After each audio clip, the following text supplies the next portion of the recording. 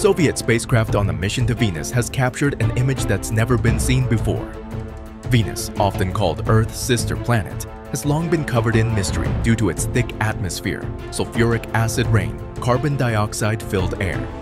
The Soviet Union undertook a mission that seemed nearly impossible by landing a spacecraft on Venus. How did a Soviet spacecraft survive Venus's hellish conditions for over an hour? And what astonishing images did the Soviet probe discover? Join us in this video as we look into the Soviet probe's first real image of Venus.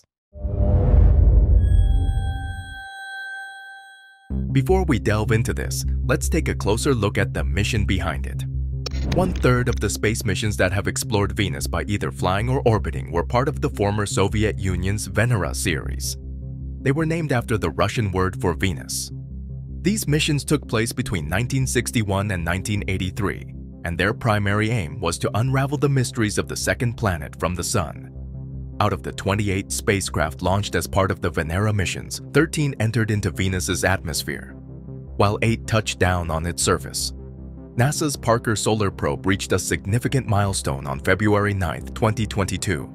This occurred when it took its first actual pictures of Venus in both invisible and near-infrared light. With its superior wide-field imager, the probe captured the whole night side of Venus as it traveled through space. NASA combined photographs collected during the Parker Solar Probes close to the planet, resulting in an awe-inspiring audiovisual presentation. This beautiful footage reveals Venus's subtle radiance, highlighting its continental regions and wide plains. Prior to this, the Soviets developed many probes. Venera 1, launched on February 12, 1961, was a groundbreaking mission. Its main goal was to perform a flyby of Venus and gather valuable data about our mysterious Venus. Scientists eagerly awaited information on Venus's magnetic field, cosmic rays, and charged particles. However, there was a setback during the mission. Communication with Venera 1 was lost before it reached Venus. This kept them in suspense. Did it manage to complete its scientific observations? Did it get melted by Venus, or did it continue its journey into deep space? While we may never have all the answers, Venera 1 will always be remembered as the first human-made object to venture close to another planet. Venera 2, which was launched on November 12, 1965, was the Soviet Union's next attempt to explore Venus. This mission aimed to perform a flyby of Venus, similar to Venera 1, but with a renewed strategy. Unlike its predecessor, Venera 2 successfully reached Venus. This marked a historic moment as the first spacecraft to fly by another planet. Scientists eagerly awaited data on Venus's atmosphere and magnetic field. However, a communication glitch prevented Venera 2 from transmitting any of this valuable information back to Earth. Nevertheless, the mission was far from a failure, as it provided crucial experience and paved the way for future Venus missions. Building on their earlier successes, scientists continued their exploration of Venus with the development of 4 more spacecraft. These are known as Venera 3, 4, 5, and 6. These missions were laser-focused on conducting an in-depth examination of Venus's atmosphere. It sought to conduct a detailed examination of planet Venus's atmosphere. Each of these robust probes tipped the scales at around 2,000 pounds, equivalent to a hefty 900 kilograms. What made these missions truly impressive was their cutting-edge instruments, which were finely tuned for the challenging Venusian environment. They were also equipped with a detachable module known as a descent module, especially with a unique set of scientific tools. Among the instruments at their disposal were a barometer to measure atmospheric pressure, a radar altimeter to gauge altitude, gas analyzers to decipher the composition of the atmosphere, and thermometers to record temperatures. However, the path to discovery was far from smooth, and not all of these missions went according to plan. On March 1, 1966, Venera 3, despite its intent to perform a planned landing on Venus, met an unexpected fate as it collided with the planet's surface. This collision was historic as it became the first spacecraft in history to strike another celestial body. Undeterred, the Venera program pressed on, and on October 18, 1967, Venera 4 took a remarkable journey. For over 90 minutes, it descended through Venus's dense and thick atmosphere. During its descent, it made some revelations. It found no evidence of a global magnetic field around Venus, and it detected high levels of carbon dioxide in the planet's atmosphere. As expected, Venera 4 eventually gave in to the extreme heat and pressure of Venus. Venus exploration didn't end there.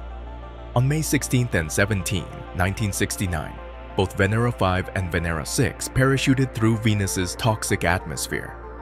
These missions proved to be successful in the Venera program. They successfully transmitted valuable data for more than 50 minutes, offering fresh insights into the enigmatic world of Venus. They discovered 3 layers of thick clouds around Venus. After that, Venera 7 was designed to withstand the incredibly tough conditions on Venus. It is a sturdy spaceship with special features to handle the planet's harsh environment. It had a unique part called a descent module to land gently on Venus's surface. Venera 7 was launched on August 17, 1970, and it did something truly groundbreaking. However, on December 15, 1970, when it reached Venus, it descended faster than planned due to a parachute issue. Then, it landed at a speed of about 38 miles per hour. Venera 7 was able to land on the planet's surface as a result of its robust cooling system. It survived for 23 minutes in intense heat and sent back detailed data about temperature, pressure, and atmospheric density. Even though Venera 7 faced challenges initially, it managed to send back valuable data for a limited time. Scientists used the data from Venera 7 to estimate the air pressure on Venus's surface. This turned out to be extraordinarily high at about 92 times what you would experience, more than half a mile, which is about 900 meters underwater. In essence, Venera 7 transformed our understanding of Venus. It shattered the notion of Venus as an Earth-like paradise and revealed its true nature as an incredibly hot and pressurized space. Surprisingly, Venera 8 made groundbreaking geochemical contributions that reinforced Venus's status as Earth's sister planet. While our ability to directly observe Venus's surface from space is limited, Venera 8 managed to uncover some astonishing insights about visibility on Venus. Venera 8's mission was historic. It not only marked the first ever successful landing on another planet, but also became the second artificial object to touch down on Venus. Launched on March 27, 1972, this daring spacecraft embarked on a mission to unravel the mysteries of Venus's atmosphere and surface. Within 118 days, Venera 8 voyaged through space and arrived at Venus, ready to collect critical data. It sought to verify measurements of Venus's atmosphere made by its predecessor, Venera 7. Though it faced a couple of landing challenges, it managed to report that the planet's atmosphere consisted of 97% carbon dioxide. Additionally, Venera 8 noted a surface pressure of 9.0 megapascal and a scorching surface temperature of 887 degrees Fahrenheit. These measurements left no room for doubt because Venus had no form of water, making it an inhospitable environment for human habitation. However, Venera 8's smooth landing held an unexpected revelation. The Venera 8's photometer, an instrument on board, showed that visibility on Venus's surface was similar to a cloudy day on Earth. It was possible to see approximately 1 kilometer in every direction despite the difficulty of viewing through the thick Venusian atmosphere. At higher altitudes in Venus's sky, engineers working on the Venera project saw the need to capture surface images once Venera 8 touched down. This realization paved the way for a historic moment in 1975 when Venera 9 became the first lander to capture pictures of another planet's surface. Well, that's not all about Venera 8. When it successfully landed on the surface of Venus, it continued to work and collect data for about 50 minutes and 11 seconds. During this short but crucial time, it used some scientific instruments to measure the presence of 3 specific elements in Venus: thorium, potassium, and uranium. On Earth, these elements are known as trace elements. This means that they exist in our planet's geological features, such as rocks and minerals, but in small or trace amounts. To give you an idea, scientists often find these elements in geological formations like those found in Hawaii or along mid-ocean ridges. While they play important roles in Earth's geological processes, they aren't the leading components of these structures. Venera 8's measurements of these elements on Venus were vital because they provided valuable insights into the composition of Venus's surface. In essence, Venera's mission wasn't just about touching down on Venus, but it's about revealing a host of secrets that reshaped our understanding of the planet. Venera 9 was one of the stars of the Venera program. It was launched into space on June 8, 1975 from the Baikonur Cosmodrome. Its primary objective? to explore the mysterious Venus. This mission is no small feat. It involves navigating through the dangerous Venusian environment. Planet Venus is characterized by its thick, acidic clouds, searing temperatures, and crushing atmospheric pressure. The Soviet missions, Venera 9 through Venera 12, are still well remembered today. And one of the main reasons is because they were equipped with cutting-edge instruments, including high-resolution cameras and spectrographs. They were designed to capture vital data about Venus's atmosphere, surface, and geological features. These missions, each weighing about 5,000 kilograms or 11,000 pounds, sent landers to Venus's surface. These landers had cameras that could take pictures of the ground below. The journey to Venus was a daunting one, and the spacecraft faced numerous challenges along the way. The temperature on Venus was too hot, more than twice the melting point of tin. At such a fiery temperature, regular radio equipment would simply melt, and even paper would burst into flames. It's so hot that it could even turn lead into a liquid. But that's not all. Venus is also known for its incredibly high atmospheric pressure. In fact, the pressure on Venus was a mind-boggling 911 times greater than what we feel here on Earth. After Venera 9 traveled for 4.5 months, covering a whopping 186 million miles, the landing vehicle worked on Venus for 53 minutes. This information comes from an official announcement by the Soviet press agency TASS.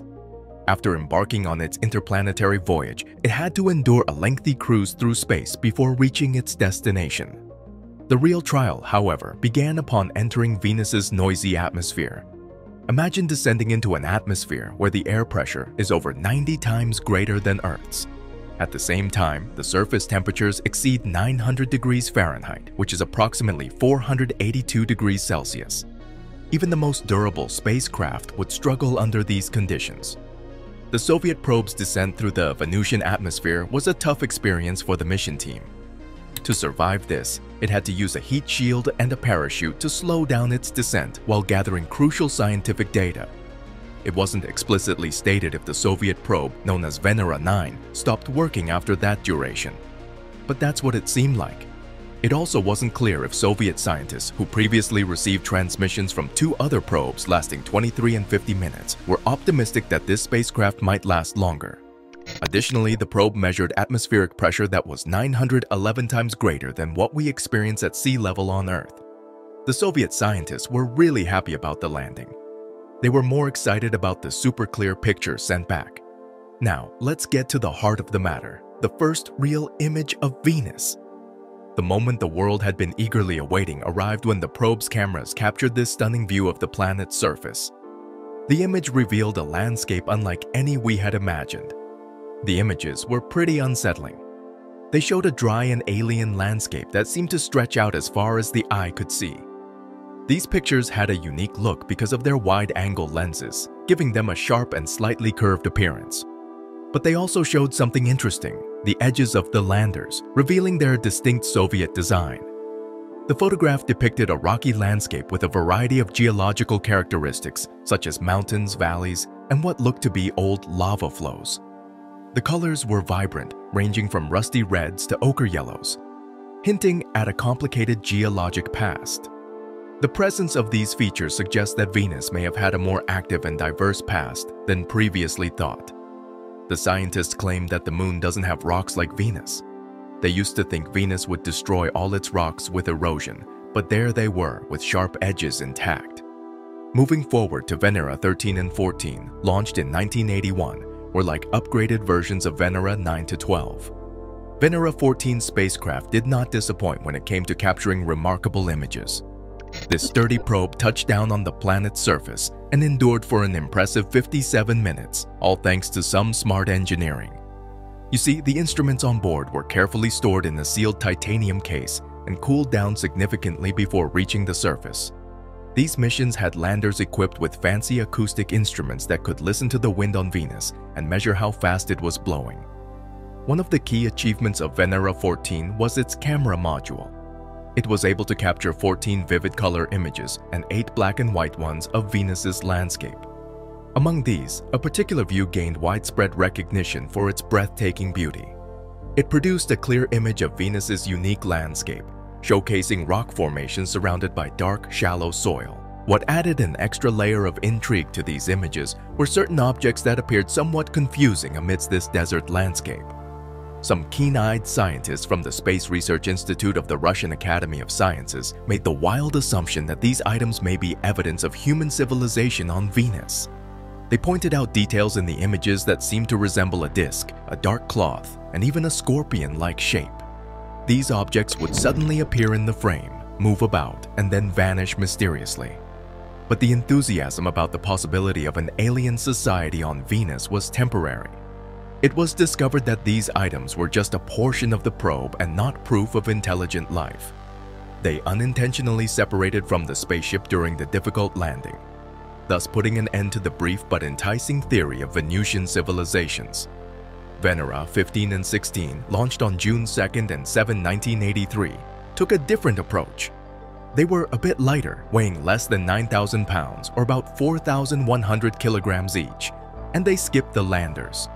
Instead, they carried super advanced radar-based imaging gear that could scan Venus from their unusual orbits. Even though the resolution wasn't super high, they were about a mile or 1 to 2 kilometers per pixel.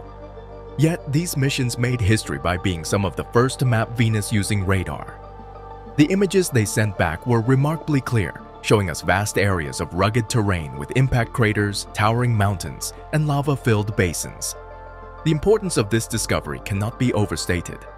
This image made scientists rethink everything they knew about Venus. For decades, it has been overshadowed by Mars in terms of planetary exploration. However, this new image is a turning point that has reignited interest in Venus and prompted scientists to reevaluate their understanding of the planet. One of the key takeaways from this image is that Venus might have had a past more like Earth. The geological features show a history of volcanic activity and tectonic movement, which could imply the existence of water in the distant past. This raises the notion that Venus may have once been a habitable planet. Following this exciting discovery of potential signs of life on Venus, NASA allocated funds for more exploration of this planet. While Venus may not be a candidate for colonization like Mars or a potential human home, it holds vital clues about its past and the processes it has undergone over millions of years. Long ago, scientists believed Venus resembled Earth, with a friendly atmosphere, seasons, and even water. However, a runaway greenhouse effect, similar to the one affecting Earth, transformed Venus into the toxic and inhospitable world we know today. So, what's next for Venus exploration? With the image, scientists and space agencies worldwide are eager to send more missions to this fascinating planet. NASA is preparing for a mission to Venus in the coming years. In 2028 and 2030, the Veritas and Da Vinci Plus probes will set out on their journeys. Veritas, building on the legacy of the Magellan mission, will use radar mapping from Venus's orbit, but this time with much greater precision. Meanwhile, Russia is also preparing for a new trip to Venus. In 2031, the Venera D mission will build upon the successes of the 1970s and 80s. This project, consisting of a lander and an orbiter, will endure the harsh conditions on Venus's surface for a whole month. Thus, it will gather more detailed and unique data than ever before. Moreover, the available data and images provide vital insights for future journeys to Venus. Planning future lander missions and perhaps even human exploration needs an understanding of the planet's geology and surface conditions. Now that we've uncovered the real image of Venus, what else would we find there in the future? Thank you for watching another episode of Voyager. While you are still here, click the video on your screen to see more mind-blowing videos like this one.